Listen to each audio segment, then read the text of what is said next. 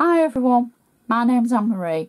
Welcome to day 2 of our mini-series featuring the Anna Griffin Easel Card Die set. Now yesterday we made a completely gorgeous easel card using the set. Today we're also going to make a card, but not an easel card. So we're going to make a gorgeous shaped card using the dies, and I want to show you how to think outside the box with them. And I'm hoping this week we'll do that and make you think outside the box with any of the die sets that you've got, just showing that you can do completely different things with them and get value for money, because at the end of the day that's what it's all about. I'm just like you, I'm a crafter. I enjoy what I do, and I enjoy thinking, you know what, I could do that with that as well. That would look great. And then doing it. And, you know, sometimes it works, sometimes it doesn't. And this week, I think, just shows exactly how far you can take your crafting with just one set. Now, everything I do use, I shall put in a detailed list on my blog. Please be sure to check my blog, because there's so many projects on there. And there's so many different things that, you know, I'm sure you'll like, that will suit somebody. If you fancy getting in touch with me, you can always comment on Facebook. You can always message me on Facebook. You can always comment or message me through my blog, or email me through my blog. If there's anything that you'd like to see, but bear in mind I can only show products that have been in the UK from Anna's visits. So, but I shall do my best. So, you know, I love hearing from you, so please comment. If you comment on YouTube, I can't always get back to you because I've got a glitch on my account. So don't be thinking I'm rude or anything. It's just YouTube. They're being rude. So, okay, the first thing we're going to do is we're going to cut the actual easel out of the Rose Designer Collection paper. The gorgeous rose paper from it. And I've cut out the full easel base, shall we say. And I've already scored it, but I'm going to do it again just to show you. Now we don't have to score the edge tab, so, because we're going to trim that. Now I've also cut out another piece, and I've trimmed that down to the base where that score is. Yeah, if you can see that. So I've already just taken off this edge. But for this, I'm going to trim this section here. There we go. So I'm taking that section away. And then, what I'm going to do is turn that over, and as if by magic, there's already some tape on there for me, some flat tape. So I'm going to peel the tape away, and we're going to create a gorgeous shaped card. Now, where I've cut this section down of the easel, I'm going to call it the easel base because that's exactly what it is. We're going to measure it up, line it up, marry it up, whatever you call it, and stick the two sections together like that. There we go. And we've got our card base, because we're going for this shape and style. So we're going to do, as normal, the inside first. And what I thought was, we'd stick with the traditional shadow frame layer. And I keep calling it the shadow frame, which it is the shadow frame layer. It's the ornate frame layer, I should call it. You know what I mean. There's only 5 dies in the set, so it's the shadow layer.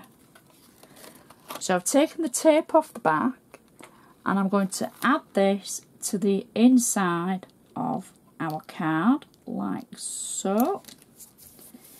And then I've taken one of the flourish dies from the Fancy Flourish 2 set.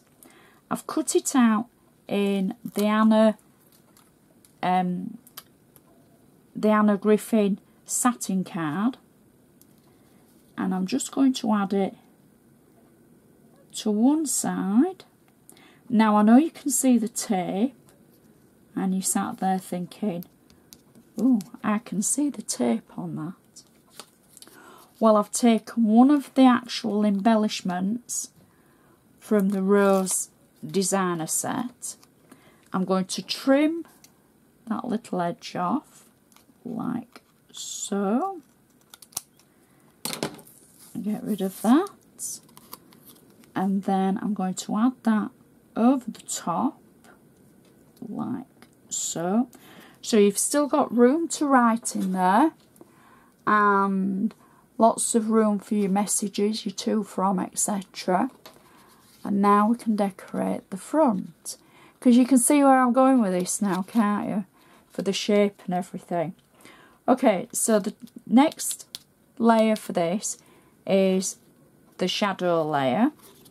I've cut this out from Anna's metallic black card that's in the metallic 7x5 layers.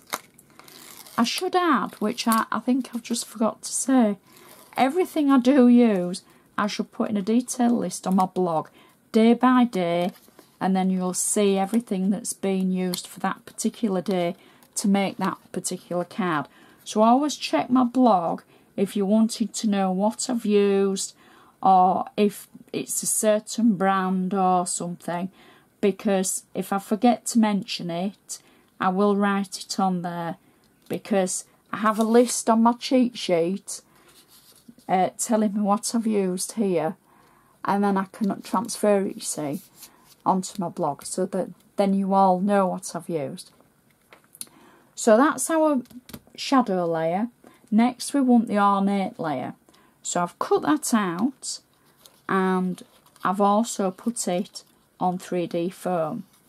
So flowers grow upwards, so we'll go that way with it, and we'll add that to the top of our previous layer like so. So pretty so far. Now I'm thinking 2 of these gold flourishes would look fabulous at either side of the centre.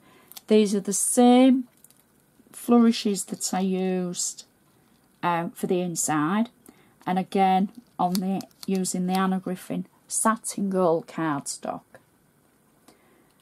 And then I've also taken, this is on your special day, sorry, just can't break these teeth in at all. On this special day, this is an embellishment from the Rose collection. I got it on 3D foam and I'm going to pop that through the centre of the card. I've also got 2 embellishments of roses, again with 3D foam on the back, just to add at either side like that, and a little bow to finish it off at one corner. There we go, and that is our card finished, and I think that is such a pretty card, and it's using the Easel card set.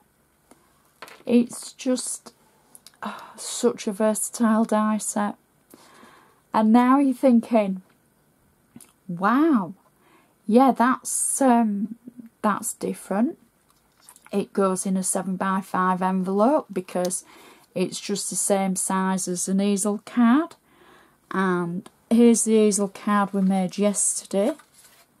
There we go. So it's just the same size,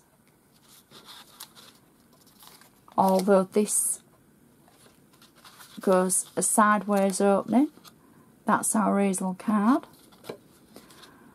So, you know, we're picking up the pace with our, you know, mini-series. And tomorrow we're going to make something completely different. I just hope that it's going to help you think outside the box. And I think it will. So I do hope you've enjoyed watching. And I'd just like to say thank you for watching. And I shall see you tomorrow.